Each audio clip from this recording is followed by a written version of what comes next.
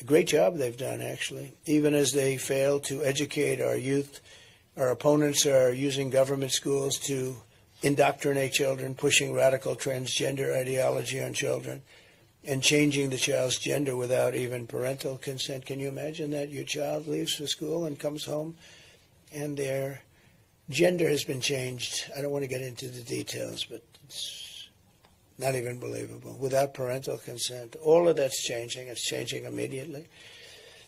One of the things I wanted to mention with all of the people coming in, they're taking black and Hispanic jobs. The black population, their unemployment is way up over the last few months, and the fake news isn't reporting it.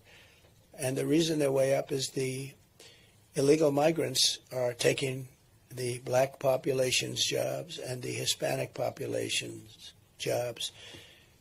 And that's not fair. That's not a good thing. But that's what's happening. They come in, and many of these people, again, and many of them aren't. Many of them are criminals. Many of them are people that have murdered people we just don't know about. We know nothing about these people because they came in, they didn't have to report, they didn't have to give a piece of paper. I had Remain in Mexico, very strong. The president of Mexico approved it. I said, look, you're going to have to approve it. He said, I won't approve that. Why would I approve that? Why, am I stupid? I said, no, you're not stupid. You're very smart. That's our problem. You're too smart.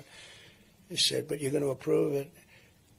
And he said, why would I do that? I said, because if you don't, I'm going to put 100% tariffs on your cars coming in, and we're going to make a fortune. He said, like you said, I will approve it. Took me about 2 minutes.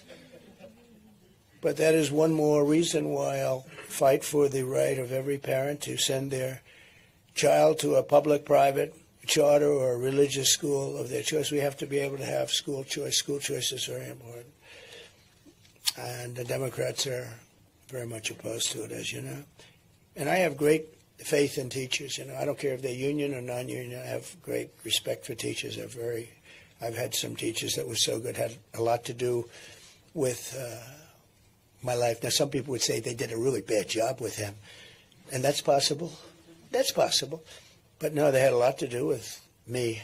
I will tell you, I have great respect for teachers at a level that few people would understand. We want federal education dollars to follow the student rather than propping up a bloated and radical bureaucracy in Washington, D.C., which is what we're doing now ultimately. We want to close the Federal Department of Education, and we're going to do that, and we're going to move it all back into our states. And as I said, some states are going to be unbelievable, and some states are not going to do a good job. The ones that aren't going to do a good job are the ones that aren't doing a good job now and everything else. We're joined today by two beneficiaries of school choice here in Wisconsin, sisters, Michaela and Leah Lawrence. Where may you, look at you. Look. Both attended St. Marcus Lutheran School, a high-performing K-8 private school. And it's a choice school in the inner city, Milwaukee.